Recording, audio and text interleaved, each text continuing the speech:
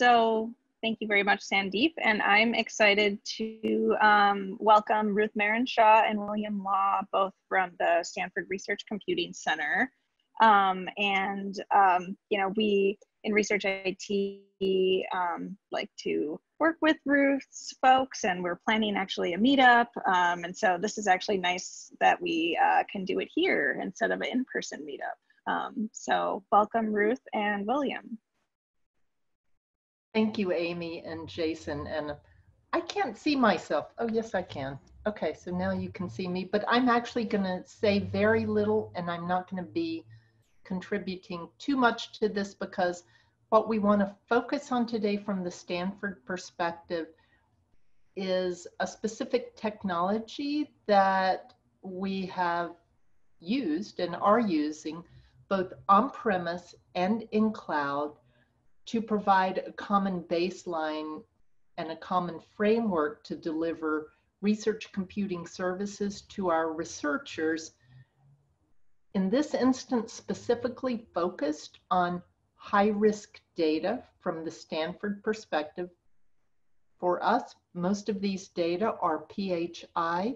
It's great to hear Sandeep and indeed Valerie Mayosan from our team, who is also on the call. And I talked with Sandeep last week about specific compliance aspects of his environment as we might think about deploying those here. But that's not the focus of this talk. It's really about Kubernetes. And the person who's going to present here is William Law. He is from Team Research Computing at Stanford, as Amy referenced. We have a very good and close and continuing relationship with research computing at Berkeley. Patrick Schmitz, who's on the line, and his team, many of his former team, many of whom are on the call. And we made a point or a pact, and we haven't been as faithful as we intended to, but mostly we try to get together in person twice a year to compare notes, do sort of an unmeeting. What are you doing? What are we doing? How can we share information and learn from each other? And so it's great to have this virtual opportunity to extend those collaborations and interactions and information sharing with a much broader community in this context. So Will is our technical lead for platforms and cloud services and research computing. Many of Team Nero is our high-risk cloud environment, are on the line. Addis O'Connor and Neil Soderquist and Valerie Mayosan, whom I referenced before, as well as others from research computing who have some aspect of cloud technologies in their portfolio. So we're delighted to take questions online or after the fact or after the meeting, however it works out, but I will turn it over to Will now. And Amy, Jason, Bill, and others, thank you for the opportunity to share the information, and we look forward to learning from you guys how we can do things differently or better. Will? Yeah, thank you, Ruth. So I'm going to talk about really just Kubernetes in general for research.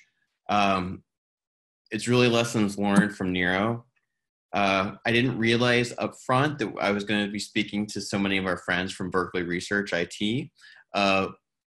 We are Stanford Research Computing. We support work across disciplines for computational research. So we really support everything we can across the university and support a very, very broad set of workloads. Stanford has a great online archive. This was the kind of funniest retro computing picture I could find. So it's, you know, folks computing at Stanford, and we really want to support researchers across all the disciplines. Nero has been pretty focused on health because of its orientation for high-risk data. So there will be some small references to that, but mostly I'm going to focus on Kubernetes, okay? First, the name Nero. Nero is named after Nero Wolfe, the detective created by Rex Stout. And the big thing to remember, I guess, is Nero Wolfe sits in his mansion thinking through everything. he doesn't really like to travel or move around. And when you think about a platform for secure data, that's really what you want, right? And so Nero is a platform for supporting work in a secure manner. And but not everybody thinks of Nero the Emperor, so we always kind of have to explain that. When we start talking about the platform, or what we wanted the platform to look like with our partners in the School of Medicine, it seemed like we really wanted to leverage containers. The big benefit of containers, I think, is that you get a known and reproducible quantity for your runtime. So there's a really good build system. So you have a documented build for the workload, and then you have a portable result. And when we think about supporting lots of different work and hopefully adding in, initially we started, this is the first system really, we started thinking about having components be both on-premise and in the cloud. We really needed a way to ensure consistency and portability of runtime. It wasn't clear which container technology we would use, right? There are many, many different choices, many different even concepts, but it was something we hoped we could do to provide consistency for the environment. The other key portion was supporting clouds. Right now, we're running on premise, and we have a long history of running large high performance computing systems on premise, but we really just had our foot on the edge of the pool of clouds. And so we needed a way to provide consistent, reproducible environments for clouds. So part of that's containers, but we needed a way to be able to expand to other clouds, just besides one or two. That I think has been really, really interesting to see, especially I think with the COVID-19 stuff, in that folks want to use all sorts of things. There are tons of researchers who are getting credits from many, many different cloud providers. And so we will truly be operating definitely in all three major providers, and probably even smaller ones, because of leveraging technology. And so we needed to think of a way to provide a consistent compute framework across different cloud vendors. The technology we went with is Kubernetes. I think at the time it wasn't clear how things would be and if Kubernetes would take off. It's actually turned into a very successful platform. Oftentimes folks just start talking about Kubernetes, and I think it's good to level set about what Kubernetes is. Kubernetes is a container orchestration platform, and really it's been designed to build services. So that orientation is for creating plumbing between containers and container lifecycles, and networking and storage, and really controlling connectivity internal to the system, and then connectivity to the outside. And it's deeply, it's very web oriented, I guess, which is the way many workloads are, but it's not, well, it just has a very different mindset, I guess, from high performance computing systems. And so it's definitely been interesting to learn about and to leverage, but we've created a very successful platform off of it. One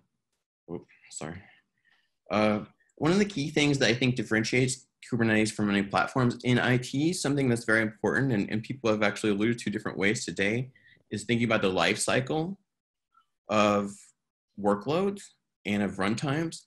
Kubernetes actually incorporates the concept of container lifecycle. So you have the capability to run and control operations when things start up and when they shut down.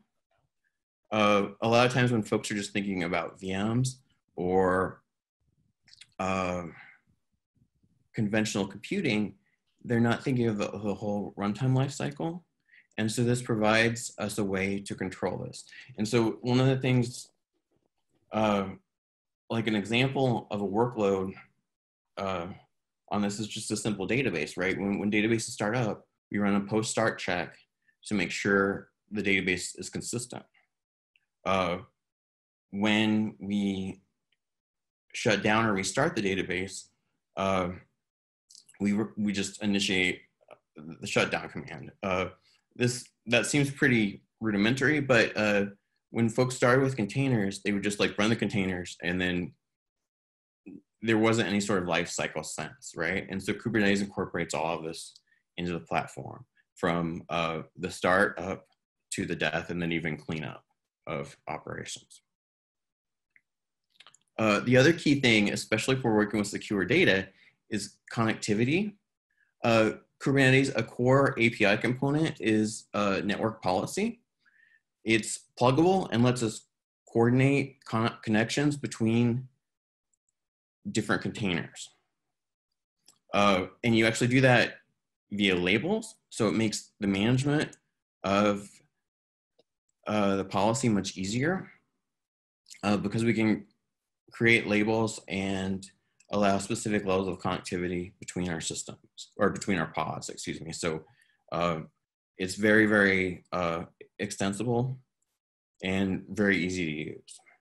The other nice portion is there's an idea of ingress into the cluster. So we have a reproducible way to control ingress to the system and egress to the system. So not only can we control the internal traffic, but we can control external traffic. And one of the things that was mentioned in the Charlotte talk in the slides was web application firewalls. We could easily insert those into the system and have very controlled access.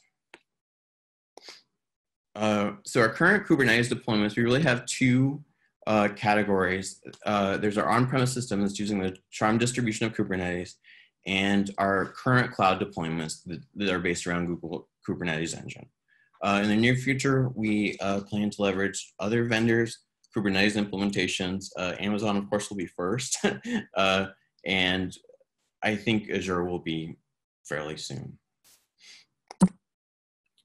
One of the key things I wanted to bring up with Berkeley, Jupyter is huge, and it's been a key component of the platform. We're leveraging Jupyter Hub and are huge fans of Jupyter's Kuba spawner. We've extended it and since incorporated further improvements to it to spawn user notebooks with specific constrained user IDs in Kubernetes. So the system has very tight security parameters. It's been really good. The other thing we're running on top of Kubernetes is Slurm, the high performance scheduler. The reason we're running it is because our users are very familiar with the way Slurm behaves, and it provides a conventional HPC environment. I think in the longer term, we may just use Kubernetes components to do scheduling. But initially, we were nervous about the security profile of giving users access to Kubernetes. And so right now, the only interface for running jobs for users is Slurm, which we're very familiar with. One of the key things is dynamism in the cloud. We need to be able to both start things and stop things. We want everything to be expandable, but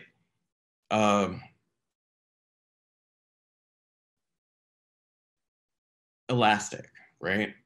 And so Jupyter and Slurm both allow us to dynamically start and stop workloads in the cloud without users having to do anything. They just log in.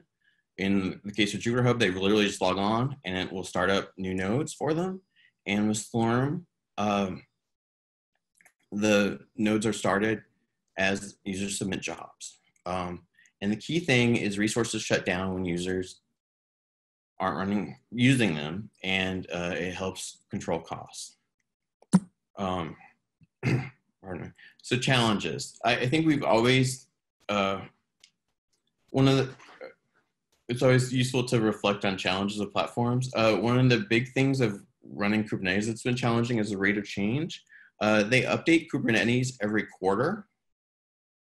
So the release is really, really rapid. The platform that we've been running had started out at Kubernetes 1.13, and we currently have Kubernetes 1.18 in place. It's interesting, the cloud providers mostly are a little slower on Kubernetes updates. GKE right now has just started shipping Kubernetes 1.16. They're usually about 2 releases behind. And so that's been something to get used to. We've actually done a pretty good job of keeping up with all the updates. One of the challenges with the platform in particular is the APIs keep on improving. Just recently, they went through a large period of, or it was really just one release on 1.8.16. They deprecated, or they removed a number of APIs that had been deprecated for a while. And that is kind of an inflection point in the system because APIs that were available aren't available anymore. It's very different from what Amazon does, where the APIs kind of exist forever. I think with everything we do, user experience is very, very important and very important for us to be mindful of. There's an expectation, especially with everything in the cloud, that everything happens instantly. And anytime you can't do that, users are a little dissatisfied. I blame Google for that, right? If you go to search and find something right away, that's what everyone's been accustomed to. And everything that doesn't do that is a little bit of a letdown. Folks expect instances to start up immediately and their computing to start up immediately. And so there's always a little bit of work left for us to do. Once we get to that point, you know, we'll be golden, but it's a ways away.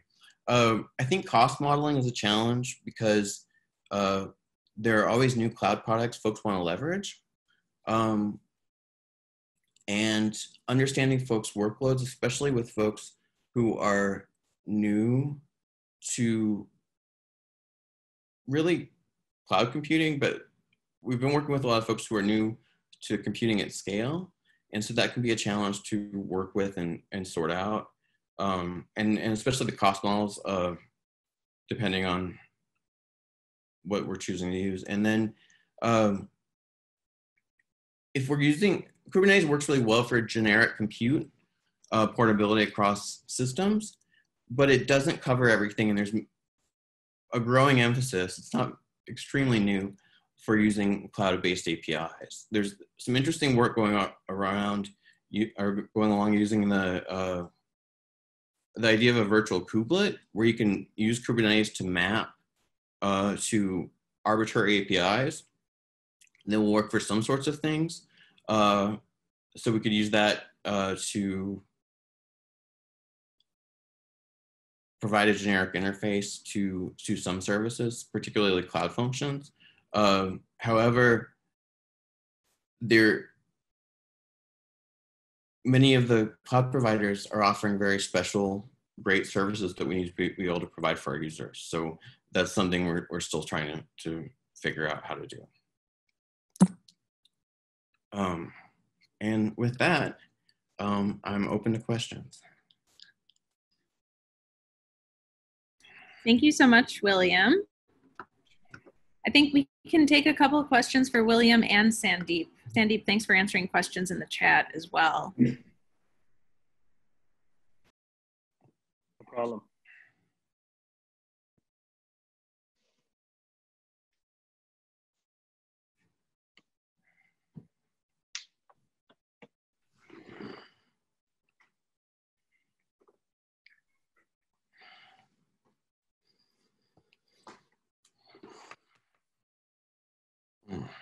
Any questions about Kubernetes? I saw you all on the poll earlier said you wanted to hear more about Kubernetes. So here you go. Hi, Bill. This is Tin from UC Berkeley. I was wondering if you were to redo this again, let's say if you were starting a project anew today, would you have done certain things differently? I think the big thing I would do differently or would have done differently. We started the on-prem system first, and that was the wrong order of operations because we should have really started in a cloud because you don't have to spin up as much infrastructure. We had a pretty high bar to get started in that we had to have, storage and compute before we could even get the Kubernetes cluster started, right? So it just, we started on the deeper end of everything. The flip side is when we went to the cloud portion, it was very relatively easy just to get started. You can create multiple Kubernetes clusters very quickly with a single rather complicated command, and that was really great. Great, thank you. Yeah. I will say outside Kubernetes, we, as Will mentioned, we support a wide array of research, and we tailor our services to meet what researchers need rather than giving them offerings and asking them to, we try to avoid having them think differently about their problems in order to fit into our solutions. So while Kubernetes is a common underlying architectural principle, whether on-prem or in the cloud, and there are templates and sort of standard base environments, there is constant change and customization because, of course, every PI is going to save the world and is the most important and is unique. And I learned on CNN the other day, we can say they're very unique. You can actually say something is very unique, which I don't think makes any sense at all. But each one of these PIs is very unique. And so we do what we can, Addis, Neil, Will, Valerie, to customize and add new features still within a framework that is auditable, secure, and meets compliance requirements, but still is customized in many ways.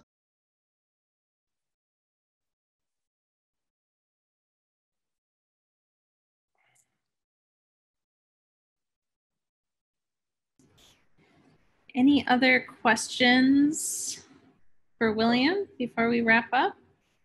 There are some questions in the chat. Yeah, I'm trying to go through them, but it might be faster for me just to speak. So Anthony asked, is there a vision for campus-wide Kubernetes solution that incorporates also education and administrative services? The short answer is not at this time. One of the things that's been interesting is we've had folks come to us with Kubernetes-based workloads that they want to run. And so we're trying to think about how to support that. One of the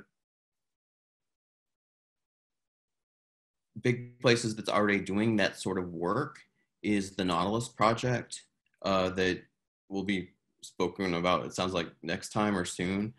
So that's definitely of strong interest to me. Probably what we would do in something like this would be set up pod security policies to control what UIDs users could run as and give them specific namespaces to run in.